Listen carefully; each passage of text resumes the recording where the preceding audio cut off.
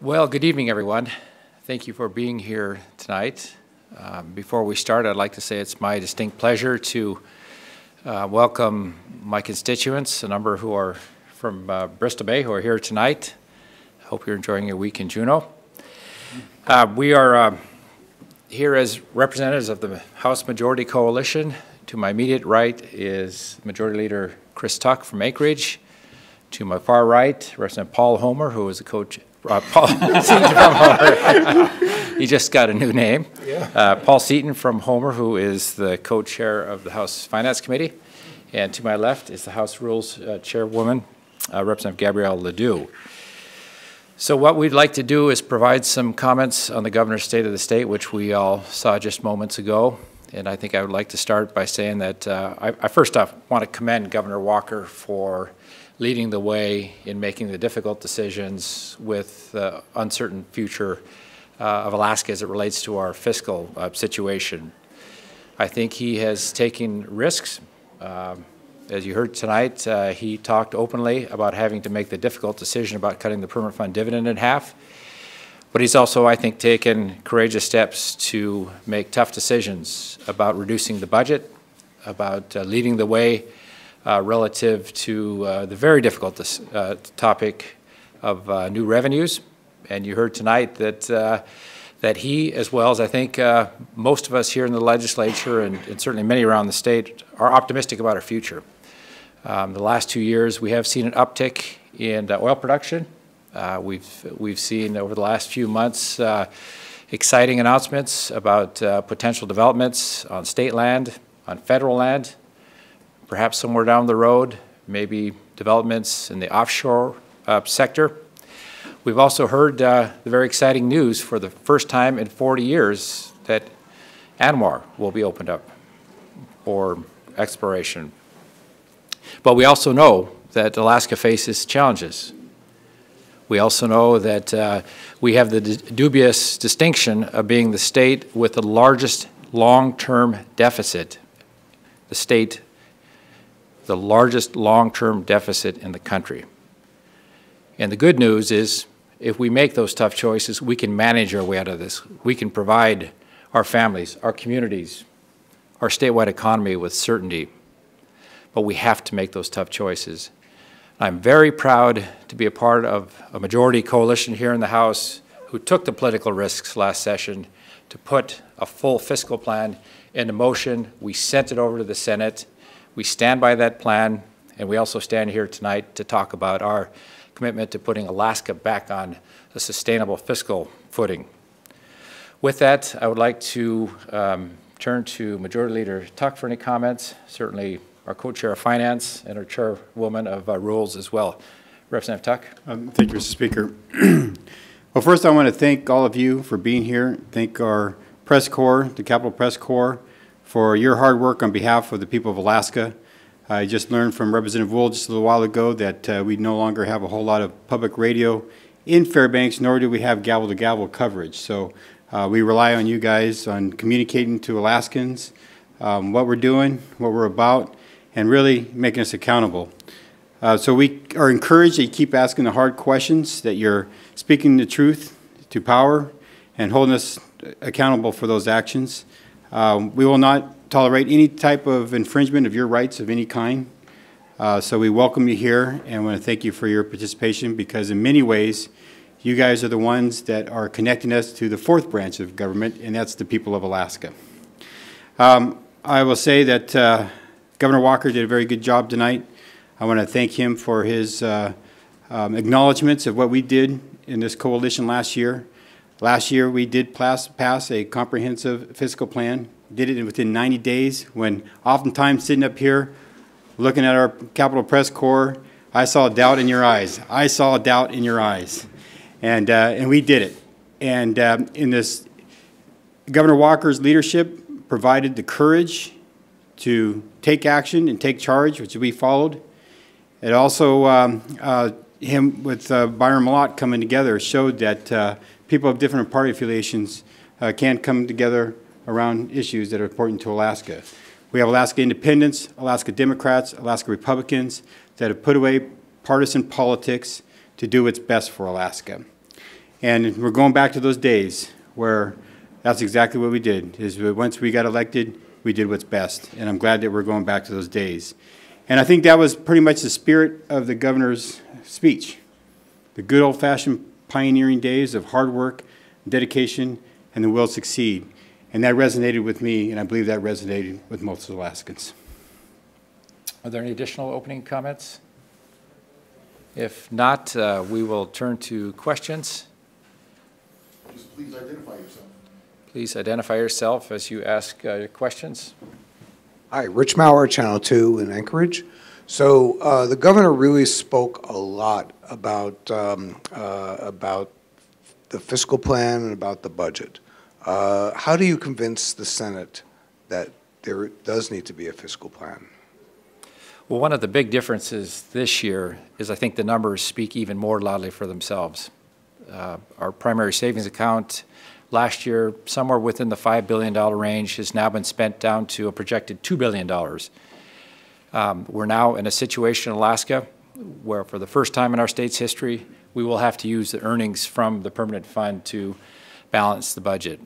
I think those facts speak for themselves. We're here tonight and certainly throughout the rest of the session to work with the Senate, to roll up our sleeves and to make the tough decisions and to hold the long hearings it's going to take in the House Finance Committee to look exhaustively at the long-term future of the permanent fund itself, protecting the integrity of the corpus and certainly protecting permanent fund dividends as we go forward into time. We're ready here to do work. It's my fervent hope that the Senate will join us. We'll begin the conversations very soon. And again, I would point back to the situation that we're in. I think it speaks for itself. Andrew Kitchenman, Alaska Public Radio Network. Representative Gary Knopp said after the speech that while he said some positive things about the governor, he felt it wasn't the time to criticize the legislature, which he felt he heard a lot of criticism from during the speech. What's your thoughts on the governor's tone toward the legislature in the speech? Well, I don't begrudge anyone for feeling frustration with the legislature. You know, I was here in 2016 when we spent nearly the entire summer wrangling over tough decisions that we probably should have made back then. This past year, we spent well over 200 days in Juneau on decisions that I think many of us would have liked to have made a lot sooner. So I don't think that anyone feeling frustrated with the legislature should you know, expect anything less from us this year than to get our job done in a timely fashion. Additional questions? Emily Carlson from KTVA. The governor said 90 days, you got 90 days, otherwise no per diem. What's your reaction? I know you guys got it done within 90 days, but is that kind of almost a threat needed for you guys to pass budget? I think the governor talked about introducing legislation that after a 90-day period would enact or would you know, basically stop legislative pay after that period. And you know what? I'm ready to go there. Whatever it takes to get our job done in short order, in a responsible manner, and to prove to Alaskans that we're serious about taking on the tough choices and to do what it's best to put our economy back into an order of being stable and certainly to protect essential services. I think we're ready to get our work done, and I'll speak for myself and not for the caucus or for anybody up here at the panel. I will do whatever it takes, and if it means having to give up my pay after 90 days, I will certainly do that. And I would like to add that just saying no isn't good enough. I mean, it's indecisive. It's not showing proper leadership, and the governor said it, and he said it best, that we must make decisions, and no action is not acceptable.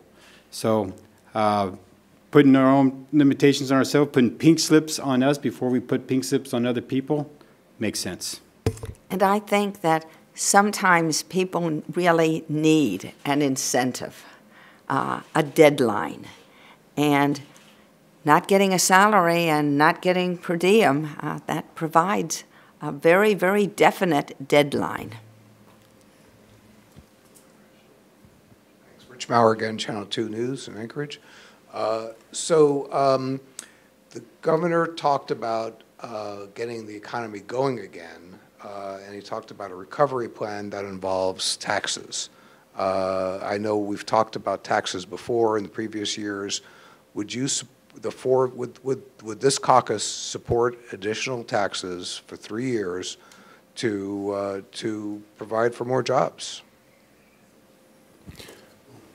Well, I'll go ahead and take that. You know, we did pass a comprehensive sustainable fiscal plan that involved new taxes both on individuals in the state, as well as adjusting the oil taxes, which is our predominant source of revenue, because they are too low at this point in time. The question is, are we going to take the lead and pass another tax because the sustainable fiscal plan was not taken up and no alternative was offered by the Senate? Personally, I'm waiting for the Senate to pass us an alternative. If this is the alternative they want to pass to us, I'm happy to consider it. But, you know, we've got a lot of things to accomplish. And so we don't want to beat our head against the wall and just throw something else out if it's if the Senate is committed to not diversifying our revenues. Diversifying our revenues is what we really need to do. And at this point in time, their commitment has been they were refusing to diversify our revenue sources. So that's not, you know, I'm not going to beat my head against that wall if it's a wall. If there's a negotiation, I'm happy to enter into a negotiation. But we have some really good things going. I mean, I was pleased with the governor's optimism and his talking about working together to get something done. And frankly, we've got, for the first time that I know of in history, we have Senate members, minority members, and the full majority coming together to say, let's pass a separate appropriation bill for funding our education system, our K-12 system, so that we don't have to have these layoffs of teachers across the state. Our municipalities and our school districts can function on designing one budget instead of 3 like they've been doing, can be effective and efficient in theirs if they know that they're going to get the level they're funding. So, you know, I think that we are looking at working together in some aspects here, and so I'm optimistic as well. And I'm very excited about that. My background before I came to the legislature was municipal government. And municipal government has been talking about a bill such as this from time immemorial. And it sounds like that just about everybody's on the same page about this now. So that's kind of exciting to me.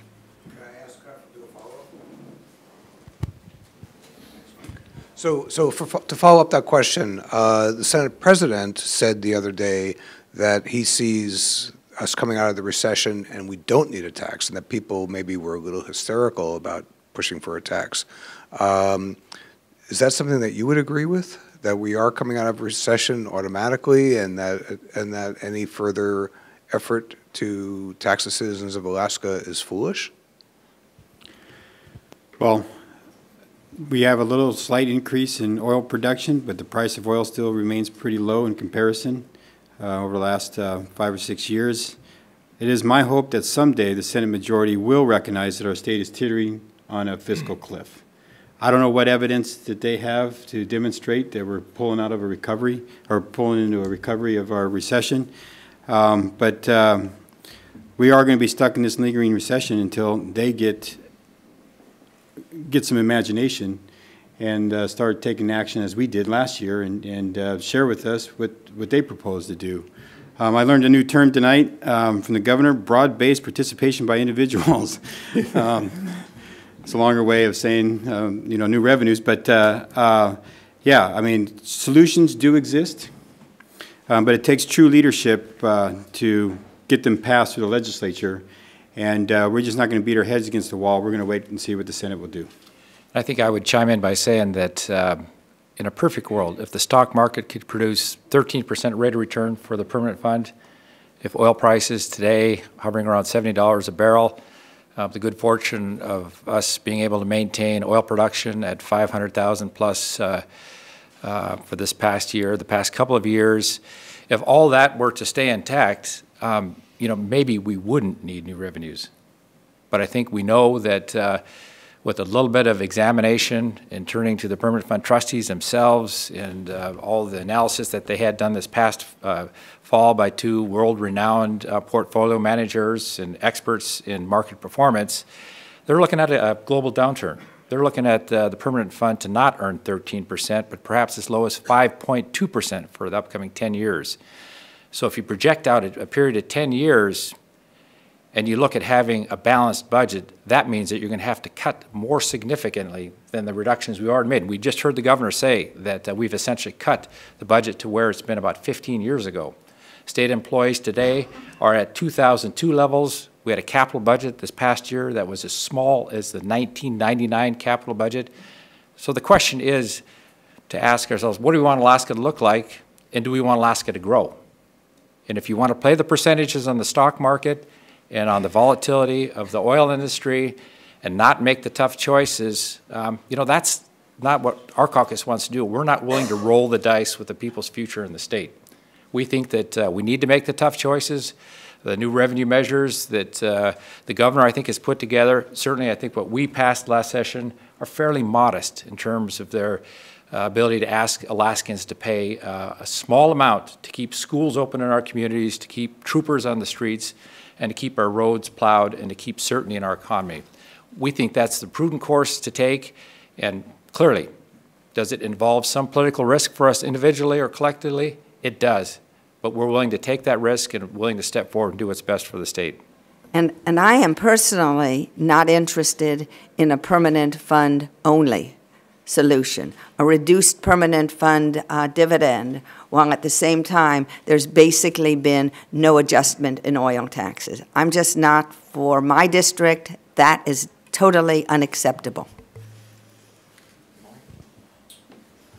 The governor talked about AKLNG tonight. He was talking about how it's different from last year, the progress that he's made on it. I know the funding is running out this coming fiscal year. Did you guys, was it the answers that you were looking for in terms of AKLNG to keep this project going? What did you think of what he said tonight? Well, I'll go ahead and say that, you know, I think that that aligns with our view that we need to make sure that we keep this project going. It is the hope for jobs. It is the economic potential fill for our future. So we don't want to be pulling the plug on this. We're not asked to put in more money. That's not needed at this point in time from the state. But we're not interested in taking and pulling the plug on the project. We need to make sure that that goes forward and sees Alaska's potential. Additional questions? Mr. Graduate, you're good to go. Well, with that, thank you, everyone. Really appreciate you being here tonight. We will see you at our next press conference, which will be next